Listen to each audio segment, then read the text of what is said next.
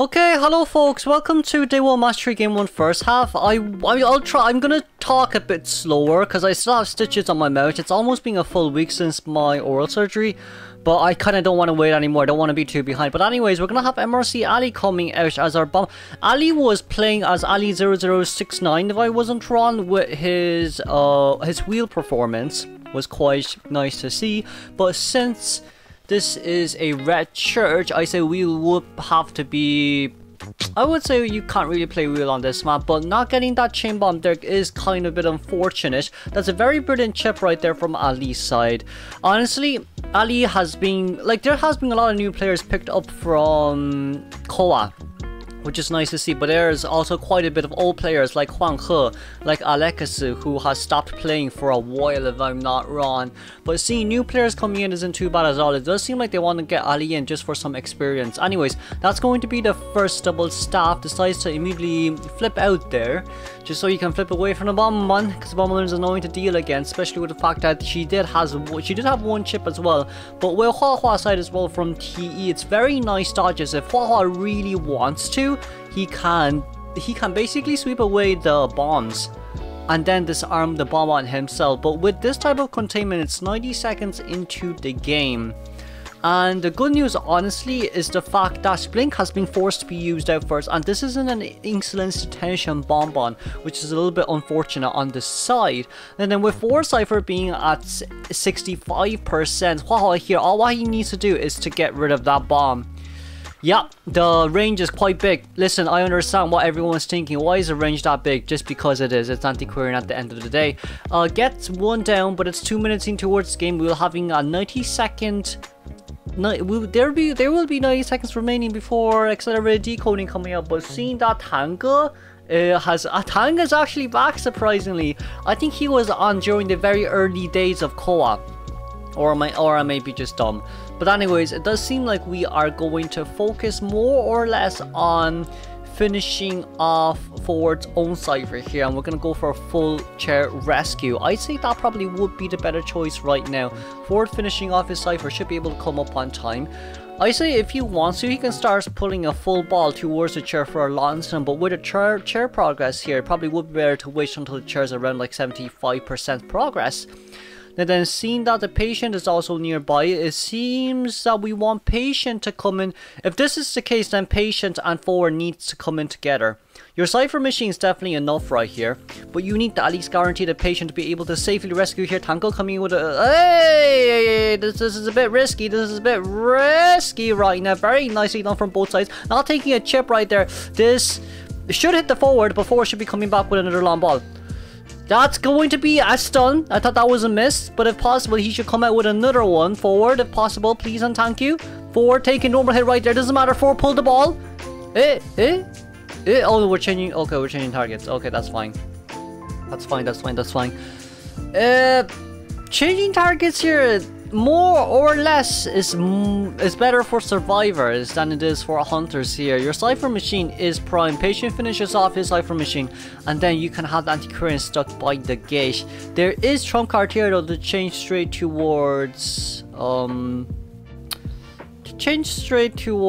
teleport. That's going to be 1 chip. That's going to be 2 chip. Gets the hit right there, but it's still okay. This isn't too bad, and the Cypher machine is fully primed right there. Forward has a bit of ball. Patient has hooks, so chasing after patient here probably wouldn't be the best idea. You missed it. Oh wait, no, that didn't miss. I'm surprised that didn't miss, to be honest with you. If that missed, it'd be quite funny, but and anyways, nostalgic on the forward right there. Forward dodging that chain bomb, very nicely done. This 5-second bomb right here wouldn't really be able to do much. Forward still has quite a bit of ball left, so pulling away right here should enable him to jump over that window. Having 2 more bombs remaining left for a chain bomb. I don't think this is gonna land though. This is gonna land considering this is a high tier survivor against a high tier BonBon. Survivor usually would be able to react a little bit faster, but also at the same time this is a before half rescue, so all what the anti-current has to do here is to stay near towards graveyard, but also have more than enough distance to reach the exit gate. With that in mind as well, Hua is also nearby. Sees that the anti-current is near, but definitely saw where the anti-current was anyways, and it seems like it seems like we're going to have... Psychologist should be able to reach towards the exit gate. Considering if patient's opening the gate right now, 40%, around 10 seconds left until the gate opens. Psycho should be able to rush out. Psycho should be able to rush out. That's a huge question mark for all of us right there. But anyways, that's a one chip on towards the patient. Wait, this is a tie. Oh, this is a tie apparently. Oh my, this is a tie, but there's only 30 seconds remaining on the clock though for... Oh wait, no, Forward got rescued. Forward got rescued. It's still gonna be a 4-man endgame, but it doesn't seem like Psycho will be able to play around here any longer. They didn't get a hit thankfully, but the chip will not... Oh, it registered, okay. The pilot is still here though. Sorry, I don't want to be like too excited, because there's stitches near my cheeks, so I can't really open my mouth that wide. Sorry about that. So for the recent few commentaries, it will be me being a little bit more chill. But anyways, Towsing should be dead here. It's a 3-man elimination here, unless Ali loses our psychologist here, which is really bad. Oh no. Oh no, dungeons nearby. Oh, wait. It's a 4-man escape with BonBon short legs. It's a 4-man escape with BonBon short legs. Oh no. Gate will only take 6 seconds to open, considering it's a 76% right now. Well, I say even less than 6 seconds. Probably 5 is enough. And the gate is open. Let's congratulate T for the 4-man escape. Oh my, moving on towards second half. Okay, coming from Pepe's side. Pepe is, just so everyone knows, he's first Naiad. He beat it Reborn with his Naiad. 3-man elimination against Reborn with his Naiad. So being first Naiad does give him quite a little bit of an extra, not extra ability, credibility, doesn't it? But seeing as of now what's happening is we're not going to chase after middle. We're going to look for Nanako, who is the Magician. Magician isn't that much of a bad pick though. Especially against a Naiad. I don't think it's really that bad, considering the fact that you can just push your wand. It's literally one wand, one harpoon in a nutshell. Shouldn't be able to get that pal over the head as well, considering the fact that... Oh, well, yeah, you would have muscle memory here. Not the end of the day. But knowing this as well, like, Nanako has full liability here. She has full leeway here. Well, not she, he has full leeway here to be able to do whatever the hell he wants to do.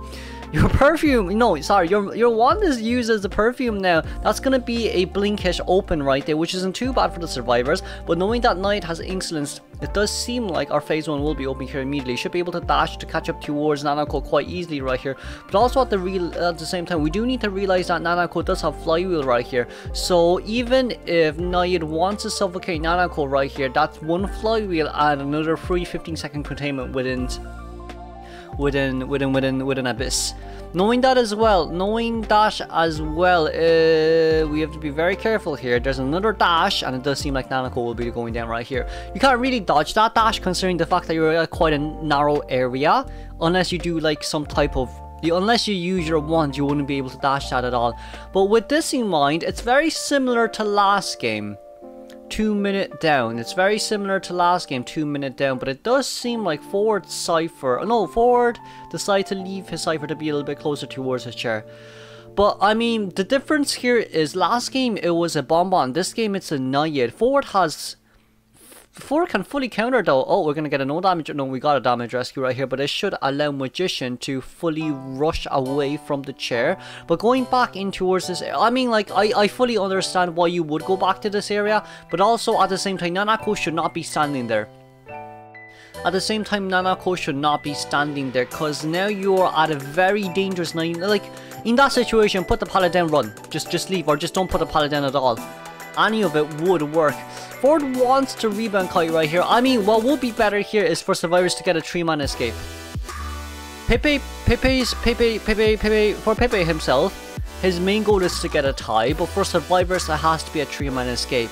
Just so for round 3, survivors can get a 4-man escape and a 4-man elimination. No, 3-man escape and 3-man elimination for them to get, like, you know, extra points.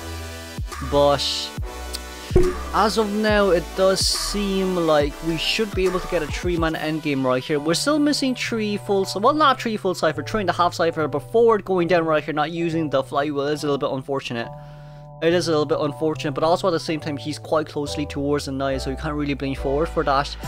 Forward pulls the ball quite a little bit early right here from Sinka's side. That's a very nice rollerblade right there, done by Sinka, but also at the same time, having quarter of a ball left. Oh my lord. Oh my lord, we bought enough time. I think enough time was bought. Over the pallet hit right there. And then forward's just going to play a little bit of a mind game right here. Pepe definitely knows that there's no ball left. Oh wait, there is ball left. Wait, that didn't register, but it's going to be a terror shock on towards the forward, which isn't too bad. Changing targets here will suit the survivors a lot. It's very similar to last game though. It's very similar to last game. At the end of the day, these are all new hunters playing against these type of survivors. Hydra here, our patient, will become our immediate... Hydra here will be the next rescue, but I think Nanako should just leave by this point. There's no point in Nanako being here. There really isn't a point in Nanako being here. The Cypher machine is going to be primed. Oh wait, we did not get the rescue?